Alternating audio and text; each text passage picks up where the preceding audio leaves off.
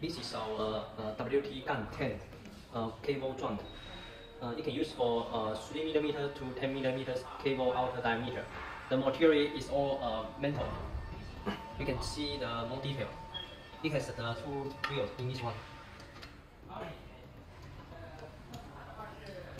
You can see it has the manual speed adjustment. This one. When you turn this one, you can remove this one smoothly and turn to this position. You can move it slowly. And if you turn to this position, you can move the wheel. It has the fan rod. You can see.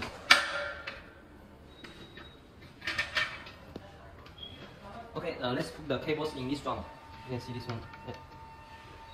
In this one and put the cable.